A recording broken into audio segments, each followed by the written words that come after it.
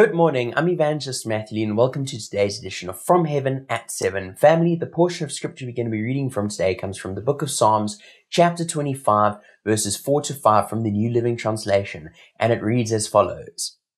Show me the right path, O Lord. Point out the road for me to follow. Lead me by your truth and teach me, for you are the God who saves me. All day long I will put my hope in you.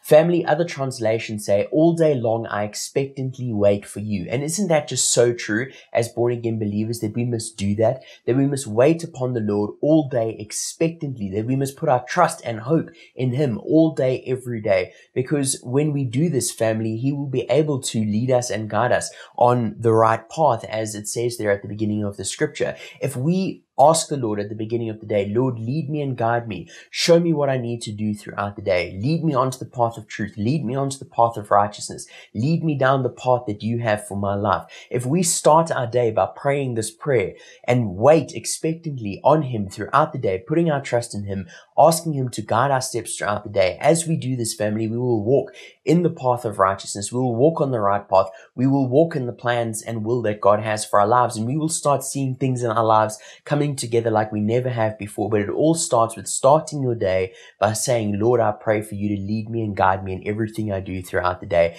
Guide my steps. Give me the wisdom of the Holy Spirit to deal with everything that comes my way throughout the day. When we pray this in the morning and we go forward in the day, not forgetting it, but continuously putting our trust and continuously waiting expectantly upon the Lord for leading and guiding throughout the day, we will walk in these wonderful paths, in these wonderful plans that God has for our lives, family. But we have to first ask God for it and then wait expectantly. We can't ask for it and then just forget it. And it's not going to happen, family. When we make the decisions, when we make important decisions, we need to check with God. We need to check with the Holy Spirit within us if it's the right thing. Earlier today, I wanted to come into the studio and record From Heaven at 7, and I just checked with my spirit, and I just didn't feel like that was the right time for me to do it. Why? I don't know. The Lord has His reasons, but I felt that that wasn't the time. So consequently, here I am recording it later on in the evening. And that's just waiting on the Lord for His guidance. And like I said, I believe there is a reason. Maybe at some point He'll reveal to me what that reason was. But nonetheless, I followed that guidance. And we must do the same, family, in every decision we make. It doesn't have to be like, what color tie to wear and all that kind of stuff. Not silly little things like that. But sometimes when it comes to making smaller decisions, and especially when it comes to making big important decisions, we need to wait on the guidance of the Lord, family. We need to wait on Him expectantly for His instruction on how to go forward so that He can show us the right path, as it says there at the beginning of the scripture, and point out the road for us to follow. This is a prayer that we must pray in the morning, that He will point out the right path to us, that He'll point out the right road for us to follow throughout the day, that He will lead us by His truth and teach us by His truth, by His Holy Spirit living within us, by the truth of the Word of God, and also for Him to teach us continuously as we go forward, to teach us through His Word, to teach us through our life experiences, and just to speak to us and minister to us throughout the day as we continue to wait expectantly upon Him. Because at the end of the day, family, He is the God who saves us, as it says in the scripture there. He is the God who saves us from the world, but also saves us each and every day from the things around us. Because as we walk down the plan and will and perfect plan that God has for our lives, as we walk down that path, He will save us and protect us from the things going on around us. Because when we're walking on the perfect will of God, family, there's no better place to be. And it's not to say that troubles aren't going to come, but He's going to save us from those troubles. He's going to bring us out the other side from those troubles victorious, better than we went in, family. But we have to be on that path, and we have to ask God to guide us on that path. He is the God who saves us, who brings us out of the kingdom of darkness into His wonderful kingdom of light. But He also saves us from the situations and circumstances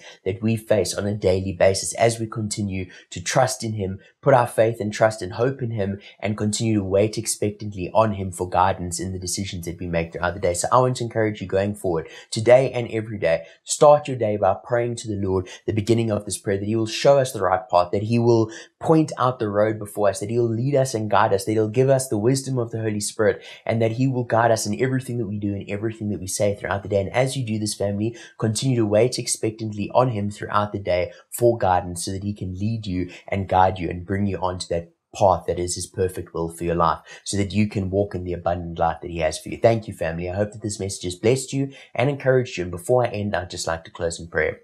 Father God, we come to you in Jesus' name. Lord, we thank you for this day, that this is the day that you have made, and we can rejoice and be glad in it. Lord, as we come to you this morning, Lord, we just pray, Lord, according to the scripture, Lord, that you will show us the right path, Lord, that you will point us out on the path that you have before us, Lord, that you will lead us and guide us in everything that we say and in everything that we do throughout the day. Lord, we pray for the wisdom of the Holy Spirit in making the important decisions today, Lord. And we pray, Lord, that you will just lead us and guide us in everything today and every day going forward, Lord, so that we can walk in your perfect plan, will, and purpose for our lives, so that we can do and accomplish in this life everything that you've set for us to do and accomplish. And we give you alone all the praise, the glory, and the adoration for all that you're going to do and accomplish in us and through us as you continue to lead us and guide us today and every day. In Jesus' mighty name we pray. Amen. Thanks for watching my video. I trust that the message blessed you and encouraged you. And if it did, I'd like to ask you to please hit the share button to spread this message and share it with your friends and family on social media, so that they too may be blessed by this message. And before you leave, please give this video a thumbs up, drop a comment, let me know what you think about the contents of the video. And I'd like to invite you to please come back and join me for more episodes of From Heaven at 7, which premiere live every Monday to Friday at 7 a.m. Central African time on my Facebook page, as well as my YouTube channel, where the replays of the videos remain for those who are unable to watch the live premiere. If you watch this message today and were touched by this message and feel like you want to give your heart to the Lord and make the decision to accept Jesus Christ as your personal Lord and Savior, I would love to invite you to please click on the link in the description of this video that says salvation. And if you watched this message and felt blessed by it and feel led to sow a seed into the ministry, I'd like to encourage you to please click on the link in the description of this video that says giving. Alternatively, at the bottom of the screen right now is the ministry's banking details, as well as our SnapScan QR code. And lastly, I would just like to ask you to please go and like and follow all my social media accounts if you haven't already, to be kept up to date and in the loop with everything that's happening in the ministry and every time we upload a video just like this one. Thank you, family. Enjoy the rest of your day, and God bless.